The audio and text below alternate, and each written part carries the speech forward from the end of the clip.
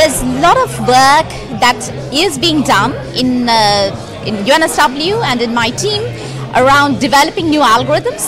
And when I say developing new algorithms, it's like more fundamental, like designing a new signature scheme, for example. But we have already seen today that there are already existing these NIST standardized algorithms.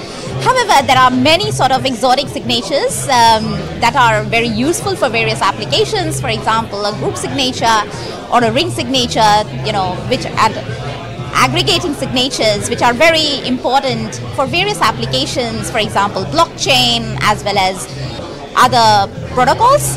So we are designing other sorts of signature schemes. I think that the cost thing, though, is an important aspect of the whole concept of crypto agility as well, though, because if systems are designed to be properly crypto agile, then ideally they will be cheap to turn around and change to other algorithms.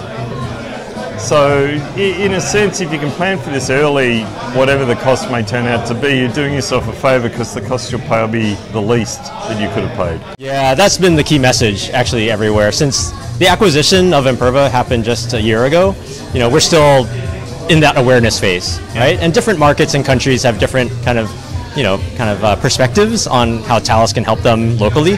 But in general, the general message is like, you can begin your journey with us in any piece of that data or app or identity journey, and know that we're here as a platform to support you as build a future people can really trust.